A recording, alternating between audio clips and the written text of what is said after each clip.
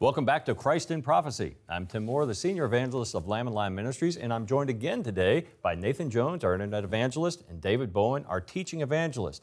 You know, last week we started a conversation about the Great Reset with Brandon Holthaus, our special guest. Yeah. Brandon, thank you for joining us for yet another week. Thank you for having me. I appreciate it. Yeah, we just continue rolling, but today we want to move into the signs of the times that are converging all around us. So the Great Reset is one facet of the prophetic signs that we can see transpiring right before our eyes. But here at Lamb and Lion Ministries, we've come up with really 6 categories of signs to describe or at least begin to understand all the things that are happening. Nathan, remind us what those 6 categories are. Sure thing. And well, it starts with the signs of nature, which we could talk forever about. It moves on to the signs of society, then the spiritual signs, both positive and negative. We have the sign of world politics, which the Great Reset just drops right in there. The signs of technology, which Dave and I are big fans of. And then, of course, the super sign, the sign of Israel. So we could cover each of these and say a few minutes at a time. But the big question, and this is something we've been hearing over the last 10 years, is we've been seeing these signs in these different categories, but now all 6 categories are firing all at once. So the lead-off question then would be, are you seeing in your ministry a convergence of all the signs pointing to the soon return of Jesus Christ? I think anyone that's in tune with the prophetic scenario is saying the same thing. And that's where I think the Holy Spirit's convicting all of us in the prophecy world that they're converging. All the signs, whether it's Israel or whatever, the World Economic Forum, all of it is converging at the same time and coming to a head. And we know where that head goes to, the tribulation. We have never seen something like this. There's been, throughout church history, parts, well, here you had this, you had that, but you didn't have all the parts. Correct. And now, every piece of the pie is activated. And I think that's a major sign to all of us in the prophecy world, something's going on. Well, I think sometimes people fall into the trap of thinking, just as in the days when Peter was talking about scoffers will come with their scoffing and their mocking, and people say, oh, come on, it's always been this way. Yeah. Well, there have always been indications of evil and a trend toward wickedness, but not like we've seen manifest in recent years. Just think 20 years ago, did any of us even think that there would be the transgenderism of today? Right. That wasn't on the radar. So there's been a complete giving over to debauchery, not just tolerating certain lifestyles, but now celebrating and demanding that you celebrate as well. That has never been seen in living memory, and so we've returned to the paganism of the past. And yes, these signs are all multiplying, and yet people can get blasé, in other words, think, it's always been this way. No, it hasn't. What's interesting, too, on my computer, I keep a Webster's Dictionary from 1950, and I keep one from 1910. And I look up the word tolerance. And you see how the dictionary has even changed what it means. Tolerance used to be, we could disagree and be fine. Well, the meaning of woman is no longer the same as it was just a few months ago. Marriage. We're seeing how words, even the meaning of words even change, and our culture changes with it. Well, Brandon, let's tackle the first one, and that's the sign of nature. People are looking around the world. They're seeing all these crazy weather patterns happening more frequently and more intensely, just as Jesus said in Matthew 24 and Luke 21. And they're then saying, well, it's not God calling us to repentance. They're reinterpreting it as climate change or global warming or something like that. Do you believe that this is becoming a Babylon-like religion, this worship of the creation rather than the Creator, as 2 Peter 3, which you just quoted, says? Absolutely, because that's what happens. Romans 1 talks about that. But ancient paganism was the worship of creation, and that's what we're seeing. Well, we got to save Mother Earth or whatever. And now, instead of, like you just said, interpreting this is the word, unprecedented weather patterns, and they're saying, well, that's because of our carbon emissions out of our SUVs. And it's no, that is a biblical sign throughout the whole Bible that God is trying to warn people something's coming. And He would do it through weather patterns many times, lack of rain or whatnot, storms, earthquakes, you name it. The earthquakes, if you look at the earthquakes are off the chart. Every Sunday I show a prophecy update on how many earthquakes over 5.0 happened this week. And it just keeps getting larger and larger, just like the Lord said. That's not counting the ones on the ocean. Yeah, right. All the ones happening in the ocean, we don't. Well, there's an earthquake there. We don't know about that. Animals, we talk about nature. How would you go about this? I know in the Revelation, in the tribulation, half the population won't survive that 7 years. It's going to be mass death. We're seeing birds fly out of the sky. We're seeing thousands of fish come up on the shore dead. We're seeing cows fall over in the fields. The mass death of animals, is that a preamble for what's going to happen in Revelation to humans? I think so, and that's the graciousness of God to show humanity, look, here's a small microcosm of what it's going to look like in the tribulation. Yeah. And I think that's God's grace saying, wake up. Something is about to happen where most of the animals will be destroyed by the judgments of the tribulation. So absolutely, it's a sign. Yeah. Wake up. That's Lord's message to one of the churches in Revelation, that they need to wake up. And certainly we should be waked up today. I remember serving in the legislature and getting a magazine called Governing Magazine. And several years ago, their cover story was about how governments around the world are touting the need for resilience in the face of ever more frequent and damaging natural disasters. And I thought those editors had no idea that they were proclaiming the fulfillment of Bible prophecy in the natural realm. And yet we see it all the time. Let's move to society. We could spend many hours. And I'm sure our viewers are very familiar with all the changes. I've already mentioned, who would have dreamed 20 years ago that transgenderism would be the thing, that all these corporations would be embracing, even to their own demise, a woke ideology and a progressive, immoral mentality that would drive away their own customers. And yet here we are. Yeah. And what we're seeing from Bible prophecy is the formation of the Whore of Babylon. And as we know that the book of Revelation talks about this three-legged stool of Babylon, which being the headquarters of the Antichrist, but it includes an economic leg, it includes a political leg, and a religious leg. And what's happening, really what wokeism is, we know it's Marxism, but in the bigger scheme of things, a religion, an ancient religion, is being perpetrated on humanity, and it's straight from Babylon, the mother of harlots. And that's why you see in America the attack on the Judeo-Christian ethic from the whore. And whether you use the term wokeism or progressivism, it is a different religion. It is a pagan religion. What's interesting is how the first half of the tribulation, this mystery Babylon religion, is kumbaya, link hands, wokeism, is the dominant religion. But then the Antichrist and the false prophet step in, kill her, and then set up open Satan worship. Now, what's interesting, we're seeing more and more is Satan camps. We're seeing Satan after-school clubs. Satanism seems to be on the rise in the country. Do you think, then, that our society is openly embracing Satan willingly or unconsciously? I think it's both. Because I think people do know that Satanism is attractive, and what they're saying is, well, we don't really believe in a person of Satan. It's just a concept or a principle. And basically the principle is this: do what makes you feel good. That's the tenet of Satanism. Now think about this.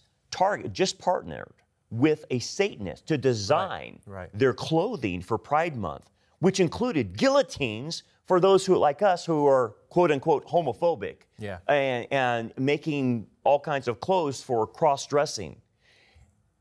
That's unprecedented. To watch Target partner with a Satanist and think that's acceptable.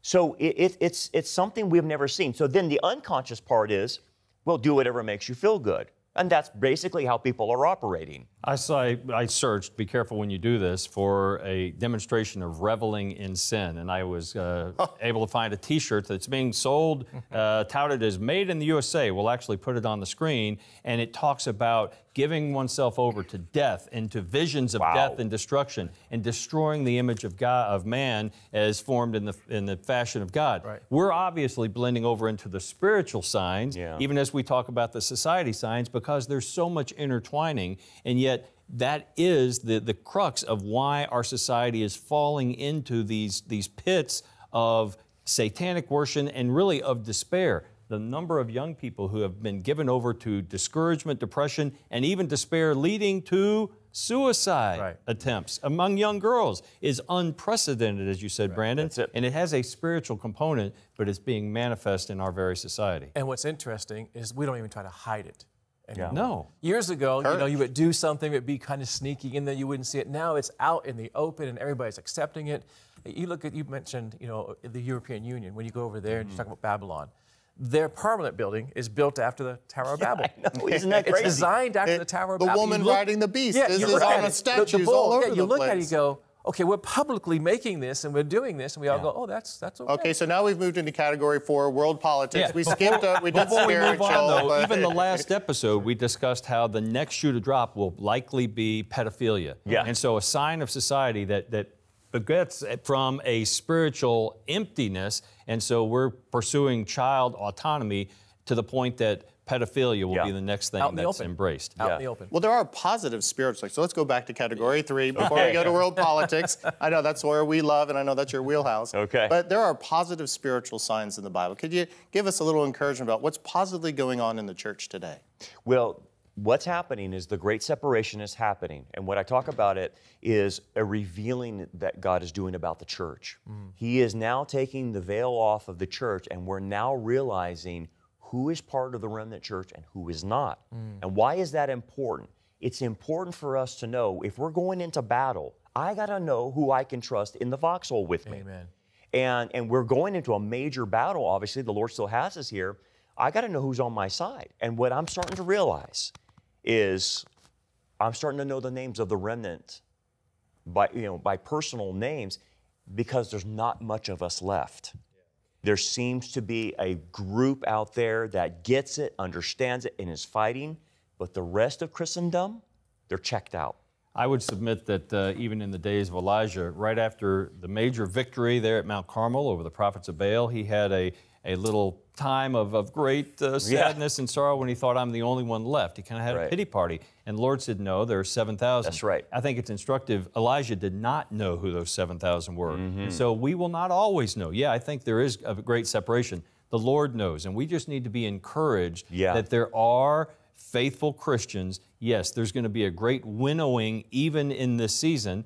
One of our speakers at our conference said, you know, we go to China and the pastors there will tell you there are no liberal Christians here. Who would want to be a liberal Christian and put up with the persecution you have to endure? So the only people who are truly professing Christians, they are serious about their faith. This is true in many parts of the world. I think it's going to grow increasingly true here. But let's face it, when we have a conference, when you go to conferences, people come from a number of churches seeking to find fellowship with like-minded believers. And we can just know that the Lord has preserved for himself a remnant. Brandon, you have a resource on your website that I think our people would love to know about, because we get questions all the time. I live in this town in the middle of nowhere or something. Do you know a church that is a Bible-believing, Bible prophecy-loving church? Tell us about that resource. So what I did, because I wanted the remnant to connect, is we created a church tracker for remnant churches that have, a healthy, well-balanced theology. And the address? Yes, go to rockharborchurch.net on our website and go to resources, and there it is right there. And you can see a map of the United States, and we've identified remnant churches for people. We've actually called the pastors, we've talked to them, and to make sure they're pro-Israel, dispensational, the whole 9 yards, to see where they're at.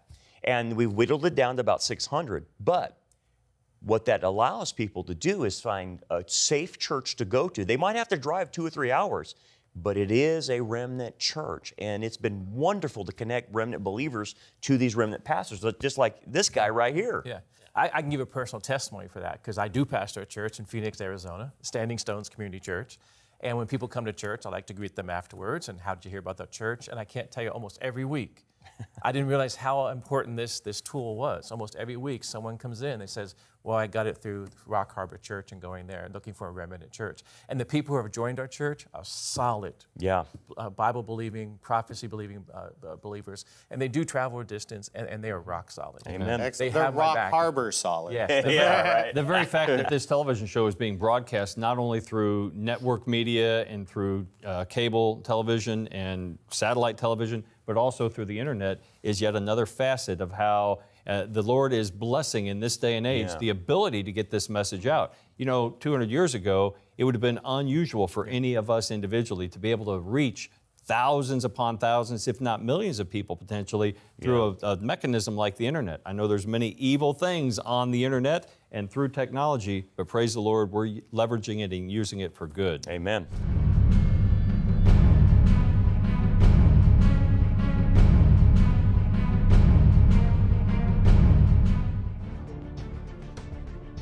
Hello, my name is Nathan Jones, Internet Evangelist here at Lamb and Lion Ministries.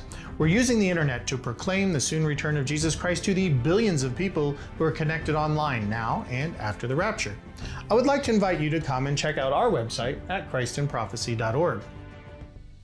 Watch whole episodes of Christ in Prophecy and our short prophetic perspectives and the Inbox series for in-depth teaching about end-time events.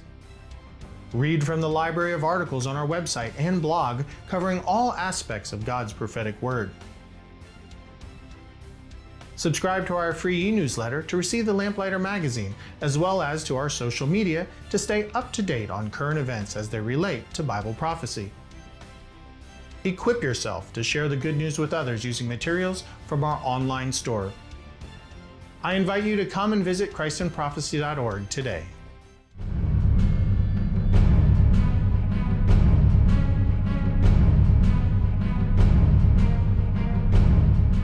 Let's jump to sign number 5. Yeah. And let's talk about some of the technologies today. And of course, these can't live in their own categories. They all interact. So tell us some of the categories of technology that Tim is telling us about that is helping us spread the gospel, but it's also is bringing in the Antichrist empire.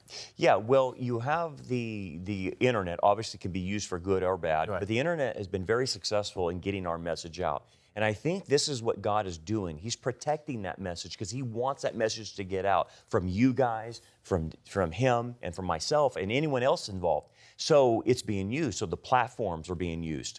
Okay, you have that aspect. The other aspect then on the negative side is the technology that they're developing, the AI, is eventually going to create a national identity or a global identity in order to surveillance and track people around the world. And so that's the negative aspect, but of course the Bible predicts that. Interesting thing too about in Revelation 13 about technology, we might have a glimpse of technology with the idol that the Antichrist sets up, because this thing has the ability to kill you if you do not bow a knee to it. And John uses an interesting word. He says, the way the Greek is formed, he says, it looks like it's alive, but he doesn't use the Greek word zoe, which means biological life. He says it looks alive, but he's basically saying it's not. And maybe John is describing AI robot technology. Do you know, during the month of June, even as we record this episode, during the month of June 2023, a gathering of Protestant Christians in Germany sat at a worship service while an AI preacher actually presented the sermon, and other AI assistants came to have a role in the sermon. So it was on a screen, and it was all computer generated, and it delivered a sermon. And people said, you know, it wasn't bad. There was no heart in it. There was no life. It was very flat and monotone. Eventually, they'll get better at even producing what appears to be life. But they said, you know, it wasn't too bad. And I'm sure the young people loved it. And I thought, this is awful. You went to a worship service to listen to a computer preach to you? And the sermon was completely made up through something like ChatGPT. I mean, it was all AI generated. Yes. And yet, that's what these people went and sat under. Unbelievable. And technology is moving so fast. I remember getting my master's degree in seminary. We didn't have the internet. Right. It wasn't that long ago. Right. You had to go to a library? I used a typewriter in Bible college. It was the email possibly, but there was no internet. You know, it's like how quickly and how fast things are moving in technology. You can't keep up with it. Yeah. All right, so let's get to the last sign, lest we do run out of time, and that being the signs of Israel. All of us have been to Israel, love to take people to Israel to see with their eyes what the Lord is doing in our own day and age. And let's face it, Israel just celebrated its 75th anniversary as an independent modern state. Within my lifetime, at least, Israel regained its ancient capital of Jerusalem, the Old City. And so what are the signs of Israel that are just multiplying before our eyes? And why is it important? Why is it called the super sign? Well, it's the time clock, basically. Everything that you see set up for the tribulation requires Israel to be a nation.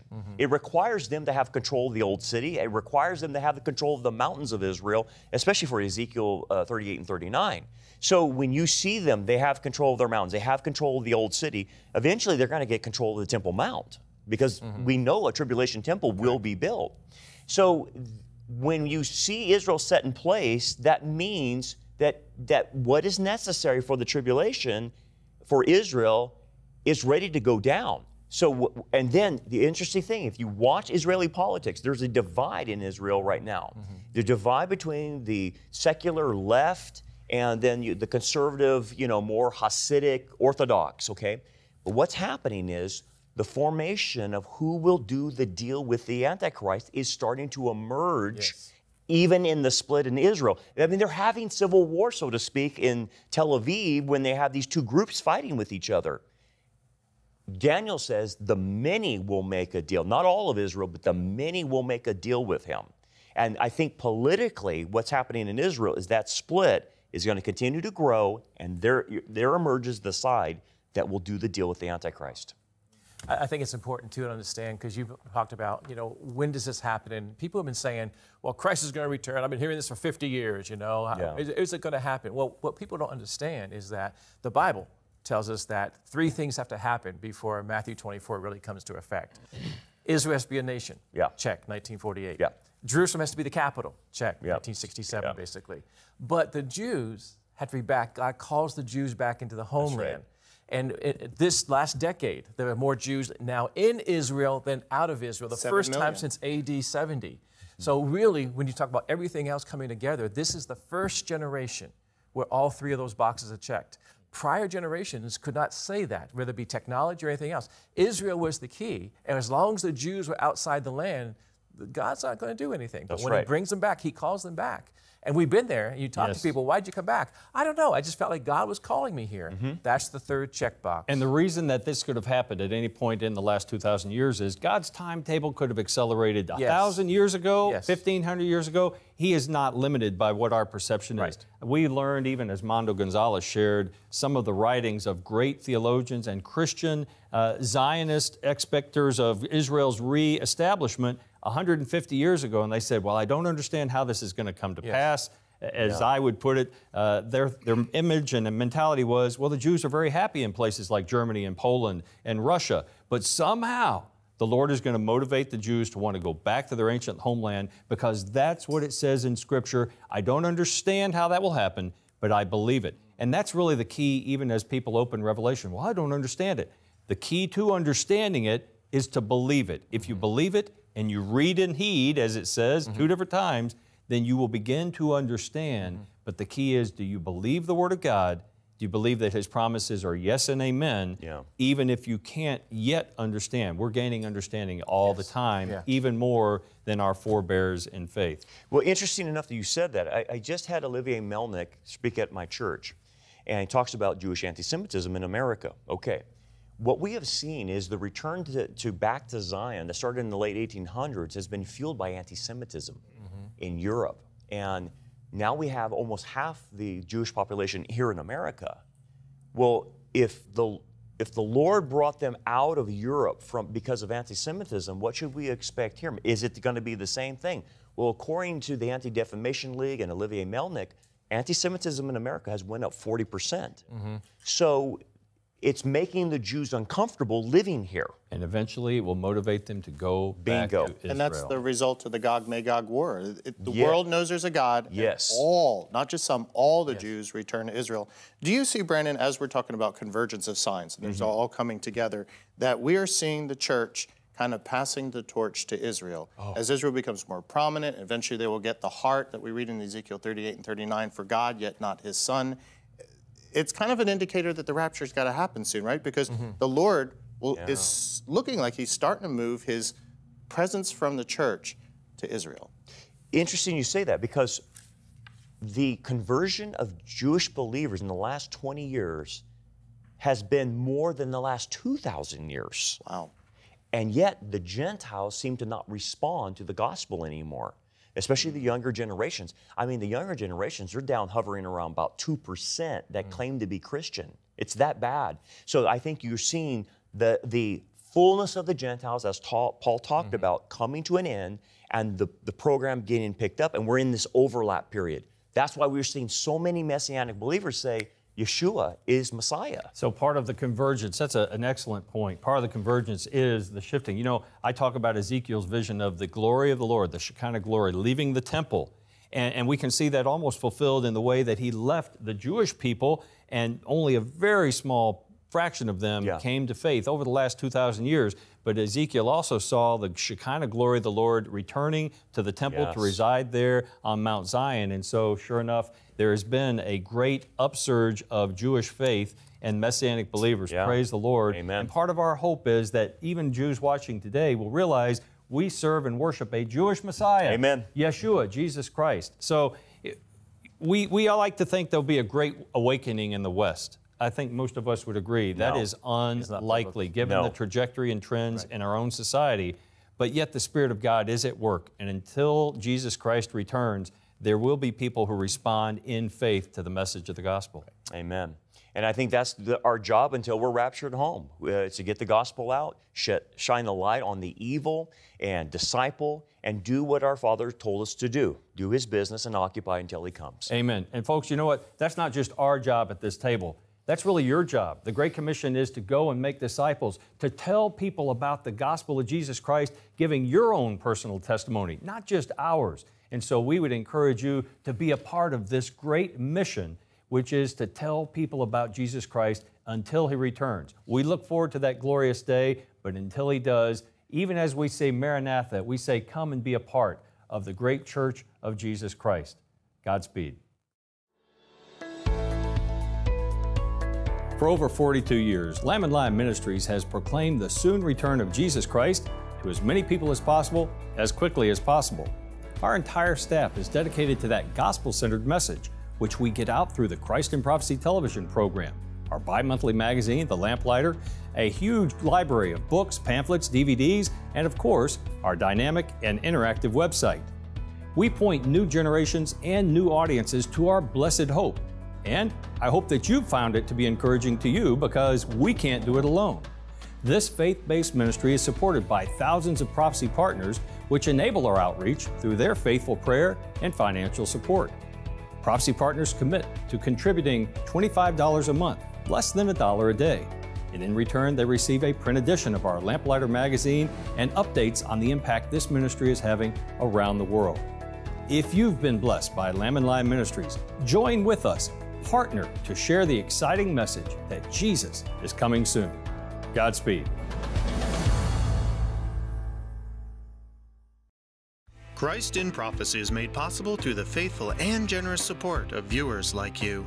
Please consider making a donation to Lamb and Lion Ministries so that we can continue broadcasting the message of Jesus' soon return. Thank you, and God bless you.